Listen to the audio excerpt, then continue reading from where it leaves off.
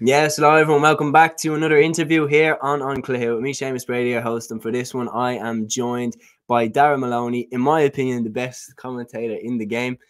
Darragh, how's the form? Thanks a million for taking time out of your day. It's good. How much do I owe you for that introduction? Thank you very much, Seamus. My word. A lot of people wouldn't agree with you, but that's okay. My personal favourite. You're allowed to have an opinion. Well, thank you. That means a lot. There's one game in particular that always stuck out in my head. It's the 2013 All-Ireland semi-final, Dublin against Kerry. That game, Kevin McMenamin's goal. Yeah. That your commentary for that is always like, that's one of my favorite kind of 10 seconds of work. Yeah, well, 10 seconds 10 years ago. That's crazy that it's gone so quickly. Yeah, look, I do. That was I think that could be very close to my favorite game. A GA match. It was amazing. Now look, you'd have other ones as well. Limerick and Cork in the 2018 All-Ireland hurling semi-final, the Nicky Quaid save and stuff. So look, it's funny, I don't in any way take for granted what I do. I'm in a very privileged position, and I'm really lucky to do what I do. But yeah, like, I suppose when you get a chance, you look back at, say, 2013 and, like, you know, Magic Mulligan, I still get a bit from 05, which was against Dublin, which maybe helps me in the bias stakes. I don't know, but you know, so yeah, the 2013 match, that was one of the best matches I've ever seen. Never mind commentated on, you know, because just so much stuff happened in it. It was on a knife edge right until the end, and, like, look, wasn't it 7 points at the end that really kind of flattered Dublin and stuff? But you know, it was just the way it went. Like, Kerry could have gone ahead before McMenamin's goal. I think they had a chance. Yeah, he kicked a wide, and like, I thought, again, on the commentary, I remember thinking this is over and they're leading, you know. So it was just one of those great games, and I was very, very fortunate to be there and be able to describe it. And you just look. These things just it's a roller coaster, you know. So that you just kind of go with the flow and see where you end up, you know. That's it. And, like, in the moment, because, like, I've done it a tiny bit. Like, I've worked with Dublin GA commentating on some games for them, and you do kind of go with it. Like, do you have kind of constant things, or, as you said, go with the flow? Is it more kind of see where the game takes you?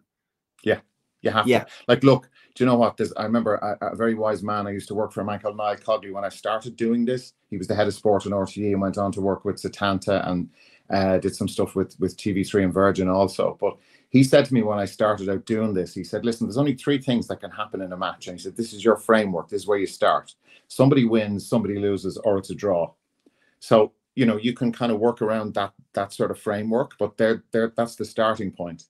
And then, you know, you get your information about the players. Everybody has their own different kind of likes with that. I kind of prefer, you know, maybe something that a guy or a girl is doing differently, maybe something that they've added to their game this year, or they're working really hard on in training, whether it's, you know, kicking points off their left side or something like that. So I'm not necessarily mad into he scored 1 million goals and 1 million points.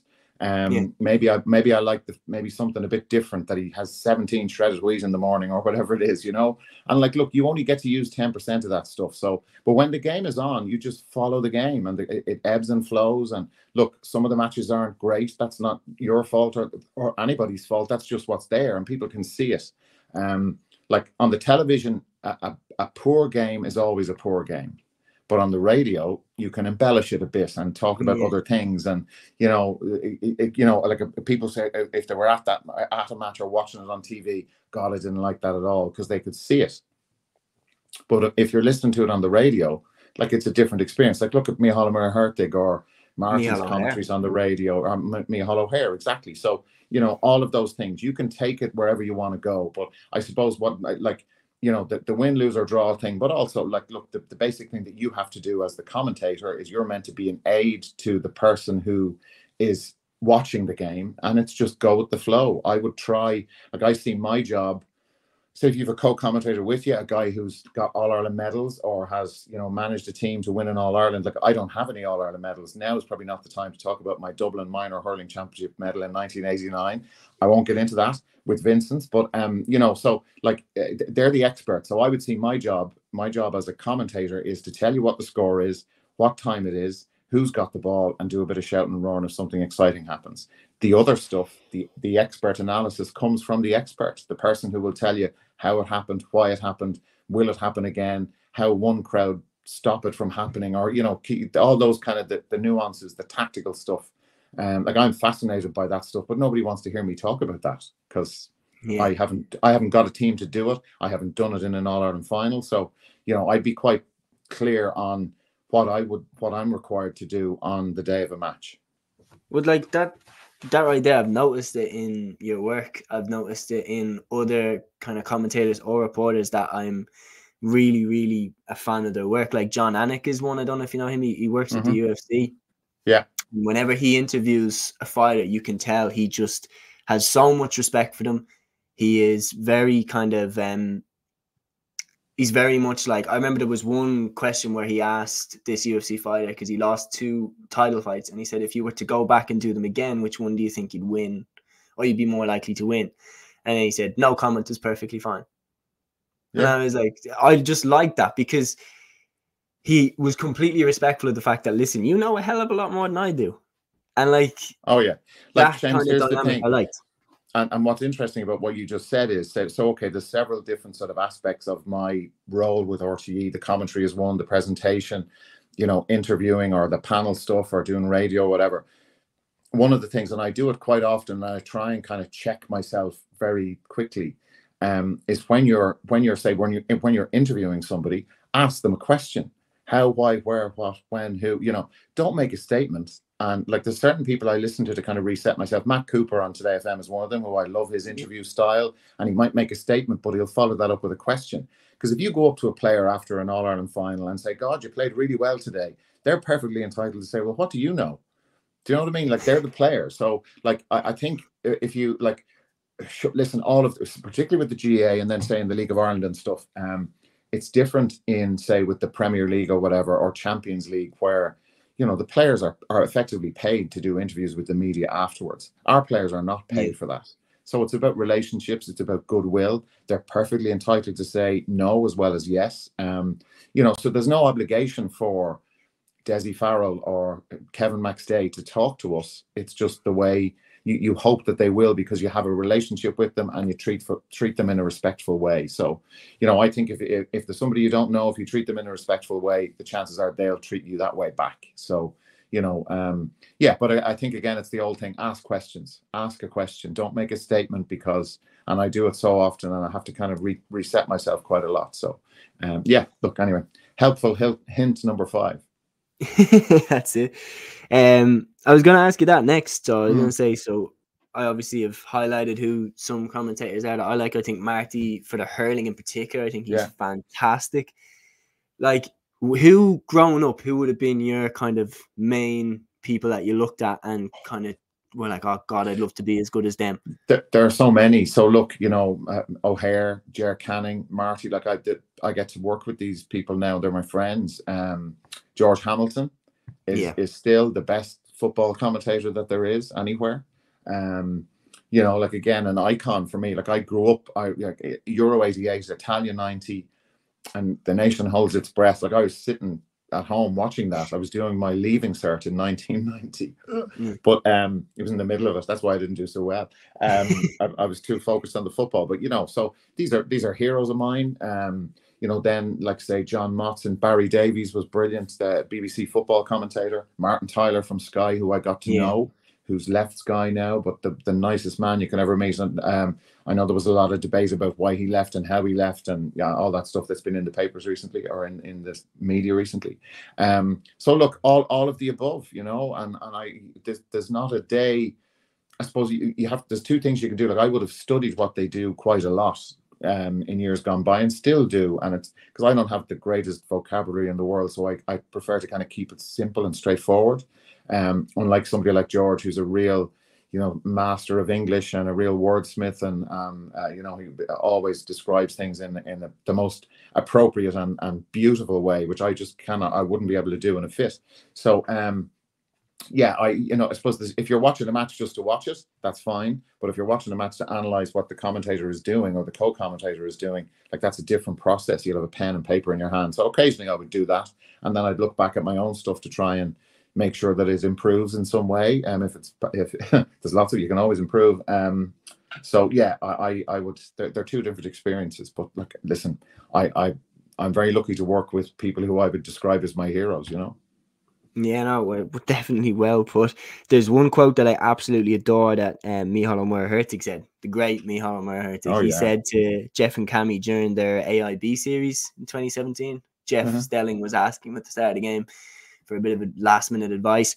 Michal literally just said, so I watched the video, I've transcripted out. He said, for those who are not here, paint as good a picture as you can, aided by the atmosphere and the history. Yeah. Like, and Michal was the master at that. I apologize. I should have mentioned Michal O'Meara-Hurtig as well as Michal O'Hare, because like we have in our office and work, we've all these quotes, you know, from Bill O'Herlihy, from Michal O'Hare. You got various great kind of iconic sporting moments that have been on RTÉ, and they're kind of painted on the walls.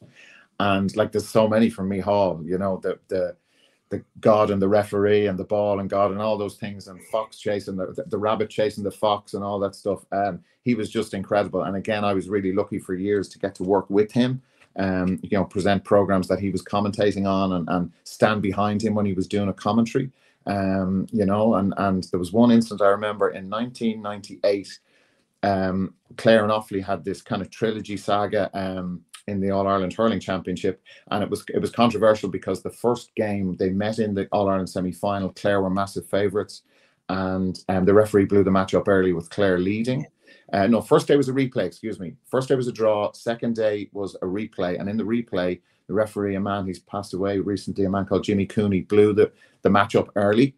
He thought it was an hour or whatever instead of the 70 minutes. The Offaly fans got out on the pitch and had a sit-down protest. There was a refixture organised for Thurles the following weekend, which Offaly subsequently won and went on to win the All-Ireland. But I stood behind Michal and Thurles. I was presenting the programme, and I stood behind Michal and Thurles that day. And he had his son with him. He'd always bring his family members to help him with stats and various things, and they were brilliant. And he had his son with him, and Offaly were kind of coming from behind. And as they got in front, he started to gently hit his son's arm. He was sitting beside him. Michal was standing up, and he'd hit the son's arm. And then the match got more and more exciting, and he'd hit him again. And like, you know, it was not hard. But at the end of the match, his son pulled up his top, and his arm was all red. You know, from I think Michal had given him a few dunts, but he just used to get so immersed in the match. Yeah. Nothing else around him mattered, and it was an amazing experience to watch. He didn't really hurt his son that badly, but it was just like he was doing it repeatedly. It was funny to watch it, but yeah, he was on radio. Nobody ever better than him. And Michal O'Hare, I grew up listening to him on the television. And again, iconic moments with Offaly in '82, where my dad's from, and all that stuff. So, you know, yeah, there you go. Oh, that's it. And like, just Michal O'Hare. Michal O'Meara-Hurtig. My favourite quote from Michal O'Hare is the one about the 1947 All-Ireland final. I'm sure that you have that one up somewhere in RTÉ, if anyone's along the way listening in, because of the context behind it. And I think when you're talking about with Michal O'Meara-Hurtig, when you're talking about like the best commentators, what comes across is they really care. And you know that if you were to talk to them outside of, you know, when the broadcast ends, you know that there's probably a good chance that they would talk to you for an hour about the game that they just saw. That it's not just a job, if you like. And that's what came across with Michal was you know, 5 more minutes, like everything like that. And like came across. Like the technical stuff now, it's just you press a button or a computer does it for you, and like even then it can go wrong. And maybe the old ways are better, but like you know that time from the Gaelic grounds in New York and kind of, or the Polo grounds, wasn't it? Polo grounds, yeah. Yeah, and you know, to try and get that broadcast time extended, like that was a huge deal. You know, I'm sure there were countless people involved in making that happen and keeping it going. So it's much easier now, thankfully. Yeah, no, that's it. And to talk about other sporting events that you've commentated on, I mean, the list here: the World Cup, the Champions League, the Olympics. Like, what one? Surely the World Cup 2022 has to be up there in terms of, you know, watching Argentina, France. Yeah, I think so. And I think like that the final, the France-Argentina final was the greatest football match I've ever seen. Yeah. You know, but for 70 minutes it was kind of crap. And it was just like they were 2-0 up, and you're going, oh, this is like winning a World Cup shouldn't be this easy. France had, like, I think they had all that. There was the respiratory kind of COVID thing that had gone through because of the air conditioning in the stadiums and all of that stuff. Yeah, I haven't watched it again since. I watched it when I got home, but that's hard when you do other football or soccer matches, and they're kind of like, but these are amazing. Like the two Champions League finals, because say the one last year in Paris, the one where all the trouble was with the French police and stuff. That was the first one I commentated on TV. I'd never done it before, so that was huge. But like the World Cup final, look, just to be at it, I'd been at one before in 2002 in Yokohama in Japan, where Brazil beat Germany. That was the only one I was at, and the reason I was at it was because I ended up there was a change with the flights or whatever to get home. We'd been out there for 5 weeks in 2002, and I was able to go. Kind of arrived late at the match, and yeah, that was some experience. But look, last year was amazing, and Mbappe and all that stuff, and Messi. So yeah, it was it was the 18th of December was the 1 year anniversary. Yeah. So what are we now? 2023. So yeah, that was crazy because the whole country watched that game. So like in your head, did you, like, for All Ireland finals and stuff like that? Because I am interested in this when it comes to mindset. Yeah. Do you let yourself acknowledge that before, or do you just like keep it out of your head? You're talking to your friend in the commentary box. That's it. Yeah, no, you can't. Like you can't, because like it's funny actually. Like say myself and Joanne Cantwell did the RTÉ Sports Awards last weekend, and like that's more intimidating because you can see the people in the room and you're looking around and you're going, there's all these sporting icons around us, and they can actually see you.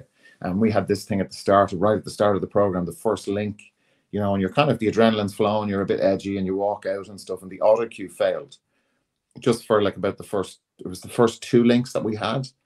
And it happened to Joanne right in the middle of her first link. And like normally, listen, we'd be well used to ad-libbing and stuff, but you need that. That's a mindset where you think, okay, I need to learn off what I'm going to say here, or have an idea in my head so I can do it properly. But if you're in the other mindset where it's on a screen in front of you, it's been beautifully crafted by somebody else, again, it wouldn't be me, but and you're going to read it. But if it stops in the middle of it, it just froze. And Joanne was brilliant. She just skated over it. And then I had about 5 seconds to kind of gather myself and go, okay, I know my bit's not going to work now. So I'm trying to remember what it said. So we got away with it, but it's a real kind of nerve-wracking start. But where you're doing the commentaries, or where you're sitting in a studio or the panel, you can't see those people. So you've no idea, thankfully, because I think if you did, you wouldn't be able to open your mouth. So I would never think about that. And none of us really do, because like, as I say, you can't see those people. It's much more intimidating when you can see them, when you can, go into the look into the whites of their eyes kind of thing, Now, they're not all looking at you, but, or you're not looking at them all at the same time. But, that's a different, it's just a mindset, but you don't think about it. Yeah, no, I get what you mean. It seems to me anyway, from doing a tiny bit of both of them, the presenting is definitely more challenging to your nerves, I think, because when you actually meet someone face to face, was there ever someone that you met, especially early on? You joined RTÉ in 1995, starting up, like, who was the first person that you had to interview or talk to where you felt like you just couldn't get the words out of your mouth? Oh God, that's a good question. That is a very good question. Actually, one that comes to mind is Paul McGrath. And like, again, Paul's a hero of mine, right? And I've got to know him a little bit, and I've got to meet him quite a bit. But I remember, like, I was in radio at Gabriel League, and we were doing an Ireland match in Lansdowne, the old Lansdowne Road, and I was the reporter, so I was out going down interviewing the manager or the players or whoever it was, Jack Charlton or something at the time. And Paul was doing the panel for us. He was like one of the experts in with, I think, Con Murphy was presenting. And I was like, oh my God, Paul, I was only doing this maybe about a year, and I was kind of proper terrified. And when the match finished, I came back up to the studio where we all were, and I think Paul was waiting for a taxi or something like that to get home. And he comes over to me and he goes, Darragh, was that okay? And I was like, Paul McGrath, A, talking to me, and B, asking for my opinion. Like, this should not happen. This doesn't happen. So I kind of completely got tongue-tied. But he was such a nice man, and is such a nice man. He's an absolute gentleman, and a legendary figure in Irish sport. Everybody loves Paul McGrath. But yeah, so I suppose maybe that kind of thing. Paul, Jose Mourinho kind of intimidated me, but that's what he does. And he apologized to me after it. because he did a kind of mic drop thing and walked off. And like, again, if you look at the screen where we're talking, what Mourinho did, I was interviewing him. You didn't see me in shot, but I put my hand out at the end to shake hands with him. He was the Chelsea manager at the time. And you just see him walking that way and kind of dropping the microphone. And I was like, you rude, whatever, because it just made me look silly. And he walked to the corner of the room and then came back and he said, I'm very sorry. That's just what I do. And he walked off again. So it was just part of the show with Mourinho, you know. But listen, Damien Duff, who I'd be pally with, Damien knows him and he kind of says, oh yeah, that's him all day long. But he's kind of behind the scenes. He's not necessarily like that. But yeah, so Mourinho was kind of intimidating, but that's the way he wanted it, you know. Yeah, well, Mourinho is definitely a character, and like that's the other thing that I was going to say. He's still going, yeah. That's it, still going. And one of the things I was going to say was you've obviously then shared the studio with some characters. I mean, one of my favorite debates that I've seen you host was when RTÉ did that hashtag Ask the Panel, just 2014 World Cup. Right. And Eamon Dunphy strongly believed that John Terry and Ashley Cole should have been called back into the England World Cup squad. And Kenny Cunningham was completely on the other side and said that they shouldn't have been called in. And just the two of them kind of in those situations where like, is it kind of funny as the presenter, as the guy who's hosting it, when you know that they are about to completely disagree on something and you're just like, okay, here we go. Well, I suppose, look, you're meant to try and control it, and I probably didn't control it, which is one of my faults with that. Like, Bill was the master, Bill O'Hurley, the late great, at doing that and being able to kind of pull things together. Like, I knew there was a clash of personalities between the two of them always, you know, and that was never going to change no matter what I did. But I suppose, look, you've as long as things don't get too out of hand, you're and sometimes they do, but you try and as best you can control it. And look, I probably at times wasn't very good at that. And I would have seen that as a kind of weakness with me. But like, look, that's you at the end of the day, you don't want the entire panel sitting there saying the same thing. That's kind of dull. So, you know, you want people with strong opinions who can back them up and who can articulate them properly. But look, as long as it doesn't get out of hand, that's the main thing with it. But it was always interesting with the two lads in studio. Well, that's it. And like, for the viewer watching, we don't want to see people that all agree with each other, because unless it's something that, even one that was like my favorite one where someone had an opinion. This was 2019 All-Ireland final, Dublin against Kerry. Johnny Cooper got sent off. And look, as a dub, that was a stonewall second yellow card.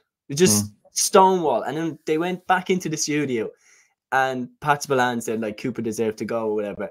And Kieran Whelan and Joe Brolly were saying it should have been a free out to Johnny Cooper. And I was, number one, watching it being like, how is Pat Spillane getting outvoted here? And then also, it is actually still entertaining because you're watching it. And now, because someone's gone, well, I don't agree with that.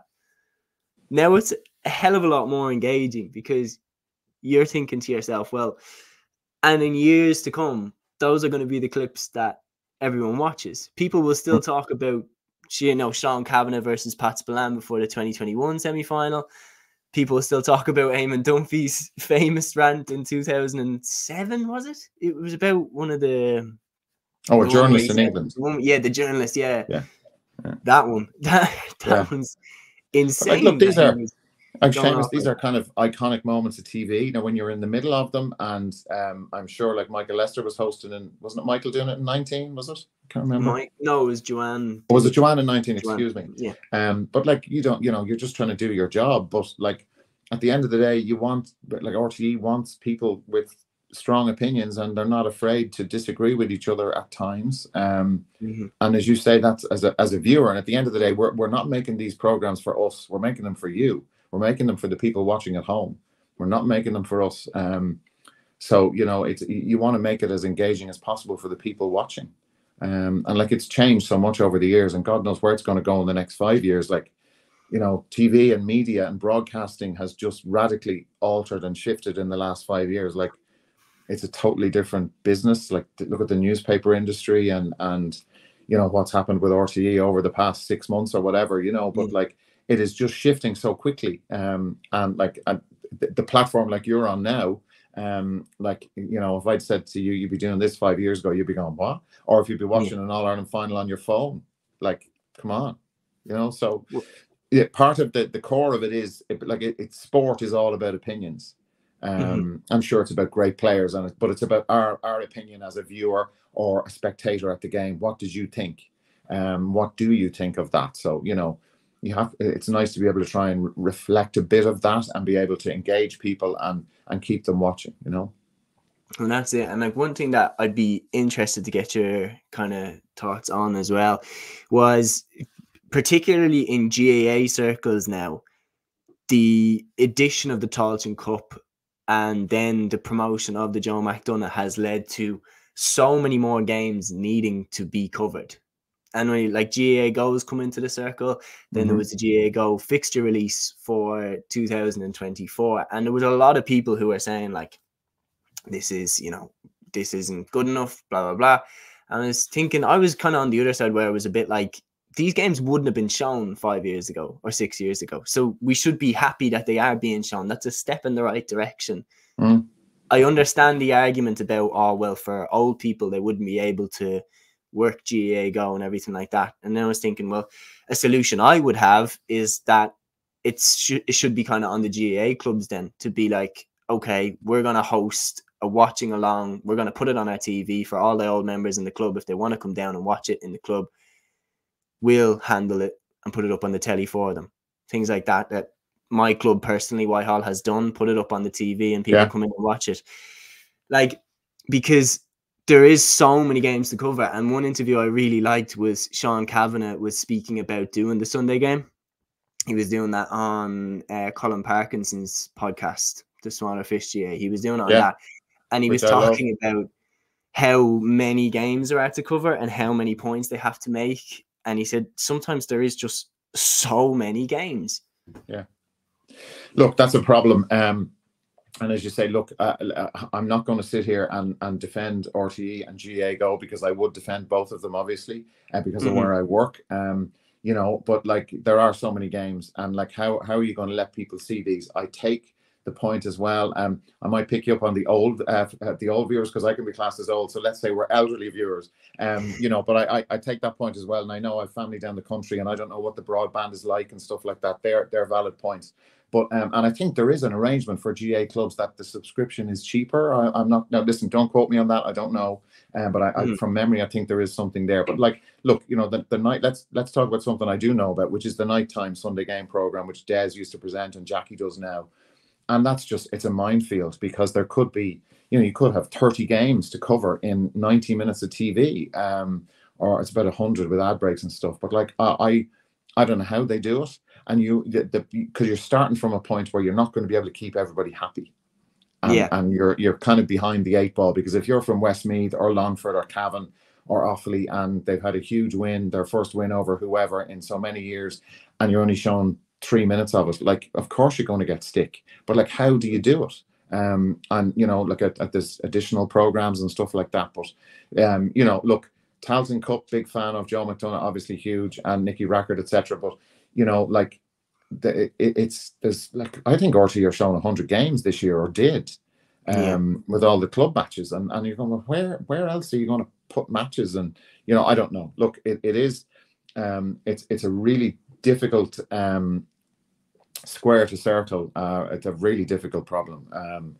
You know, and I don't envy, like, the editorial team on the Sunday night, the highlight show, do a massive job in RTÉ, but it is very hard to fit everything in, and inevitably there are going to be a fair chunk of counties around the country that are not happy with what they've seen on the TV, because they feel there's a bias towards the so-called superpower counties in hurling and football. Well, that's it as well, is that people do kind of need to understand that, like, especially with the cameras as well situation, a lot of people that kind of casually watch, I feel like, don't really get that the cameras have to be pre-booked to go there from a long time back. So, and even if it's, you're right, even if it's just one camera, and you see like streaming and COVID kind of lulled us all into a false sense of security that, you know, oh, Jimmy's down filming the match on his iPhone, you know, and people were, well, and at that time it was okay. You're going, all right, well, at least I can see it. I can't go outside the front door. And I did it myself. I subscribed to these things, or, you know, and you, oh, I want to see this, but like, we've all done it. But like, what happened in COVID times is not good enough now. If you're asking people to pay $5 a match, or $7.50 a match, or $10 a game, like, they want 16 cameras and, you know, 4K HD and all that stuff, you know. So everything is changing. COVID had so many effects on so many parts of this country and people's lives and personalities, but, you know, that you could see that, you know, in COVID we were happy enough for Jimmy to film it on his phone. Now we're not. And we're right to not be happy with that if we're gonna pay money for something, you know. No, well said. Look, there, I'm almost out. The last thing that I'm really interested in is, you ran through a few names there that somehow it didn't click with me, that of course you would have come into contact with them. Like, you've obviously, from covering Champions League and everything like that, who's kind of who's your Mount Rushmore, kind of your four that you've met that you're like, how did I meet them? Because Martin, to rattle off Martin Tyler, Paul McGrath, Jack Charlton, like, you just dropped in Jack Charlton. He must have been very intimidating as well. Oh, I was terrified of Jack. Yeah. I remember actually being, look, I didn't really know him, but because I worked in 104 in Dublin for a few years before that, and he was manager at the time, and I would have interviewed him quite regularly. And because I'm not tall, he's like 6'3", a giant of a man, kind of this huge figure, and your hands are shaking. There's Jack Charlton again, a hero of mine, you know. And you're going, gee. Anyway, God, who would be? I suppose the 2006 World Cup semi-final, I'm going to name drop here, but that's what you want me to do, isn't it? Yeah. So I remember I was there with Trevor Stephen. It was Italy and Germany. Italy won. It was in Dortmund. And I remember looking behind me, smoking the biggest cigar I'd ever seen, because he'd just come back from Cuba with his mate Fidel Castro, was Diego Maradona. And he's behind me doing commentary for Argentinian TV. And of course, the stadiums were all non-smoking. This was the first time any of us had really seen this. And it was like, you know, the German security people were like, no, absolutely not. And Maradona standing behind me smoking this huge cigar, and not one of the security people went near him. So I think we just might leave it at Maradona, leave it there. You know, he was pretty, like, and we shook hands with him. I got a picture, but the picture was on some horrible little brick Nokia phone, which is long gone. But no, he was cool with this entourage around him. And I remember reading afterwards, he had been sick and he had gone to Cuba to recuperate in their health system or whatever. And yeah, he obviously was back to normal if he was smoking huge Cuban cigars that Castro had given him. But yeah, so I think I can't beat Diego Maradona, really. Maybe I could throw Beckham in. I met him once. And people at home are more impressed with, not with what he said, but what was he like, and what was his hair like, and was his skin soft? And I go, hair. I'm not getting into that. He was very charming though. So yeah, that'd be about it. Maradona and Beckham. Let's go with those two from the soccer world. Not bad at all. Anyway, Darragh, it's been an absolute pleasure having you on. Seamus. Thanks so much for taking time out of your day. Guys, to anyone that watched the interview, thanks very much for your time. Until the next one, take care.